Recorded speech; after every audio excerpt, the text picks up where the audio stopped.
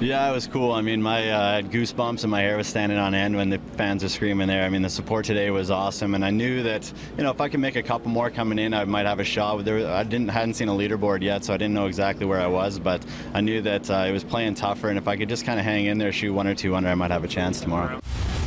I mean, it was a little bit of a shaky start, but I felt like I played really well for about 14, 15 holes there in the middle. I was holding some good putts, and I was a little tentative on some of my long ones. My speed was a little bit off, but and I really wanted that birdie on 18. I got a little bit aggressive, and it was an unfortunate finish, but I felt pretty good about how I played all in all.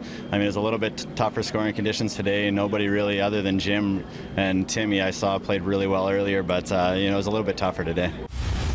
I mean, like I said, I'm pretty happy all in all with how I played. It was a tough day. I mean, you never want to finish with a 3-putt from 10 feet, but I'm just going to look forward to tomorrow. Hopefully I can do something special and put a little bit of pressure on the guys who are in the lead, and you just never know.